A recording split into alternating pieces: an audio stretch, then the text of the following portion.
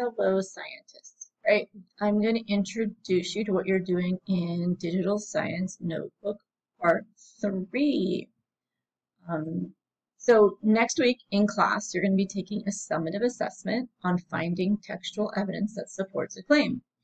So in this Digital Science Notebook, we're going to get you ready for that summative. So first, we're going to look at the rubric. We're going to remember begin with the end in mind and see what you're going to be assessed on.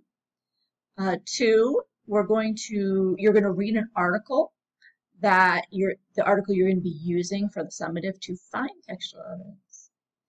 And then lastly, you're going to define some words that you don't know from the article, and you're going to answer a couple of questions from the article, and then you're going to share what you learned on Flipgrid. Okay, so let's walk through this notebook. Your learning target is I will become familiar with the article I will be using to find textual evidence. I know I have met this target when I've identified one advantage and one disadvantage of using hydropower. And you're going to learn what that word means. So part 1, reviewing your assessment. In this part, you're just going to take a look at your textual evidence summative assessment rubric. It's posted in Google Classroom, and I've also made a video right here that walks you through the rubric. So watch this video, and then you're going to respond to these questions. Like, what questions do you have about the rubric, and what part do you think is going to be most challenging or hard for you? Then go to this page. This is where you're going to actually read the article we will be using to find textual evidence. So to get to that article, you're going to go to Discovery Ed, and you're going to find the assignment hydropower. It'll be listed on your assignments. Then I want you to read the article. And then while you're reading, I want you to pick out 5 words you don't know and define them in a notebook or on flashcards. You won't need to turn this in. This is just building your background knowledge so that you can be successful in your summative. And then I want you to answer these questions on the next page. What are advantages of using hydropower, and what are disadvantages of using hydropower?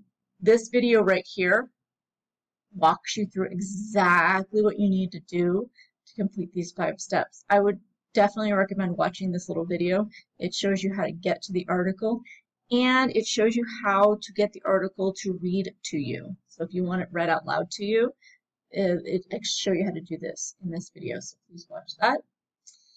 On the next page this is the part where I want you to share what you know. So again, I want you to share what you learned on Flipgrid. So for that one, out of those 5 words, just pick one of the words that you defined that you didn't know before, or a word that you thought maybe other kids might not have known. I want you to share that on Flipgrid, and within the same video, I want you to pick one of your responses for either an advantage or disadvantage of using hydropower, and share what you learned about that. Just pick one, either an advantage or a disadvantage. And in that same video on Flipgrid, share what you learned. And I can't wait. Like I said, that's my favorite part, is watching the videos you make. And then when you're done, come back and just complete this learning target. I will become familiar with the article I will be using to find textual evidence. I know I have met this target when I've identified one advantage and one disadvantage of using hydropower. And move the check mark to where you are in your learning. And then you're done. Go ahead and turn this notebook into Google Classroom. And again, let me know if you have any questions.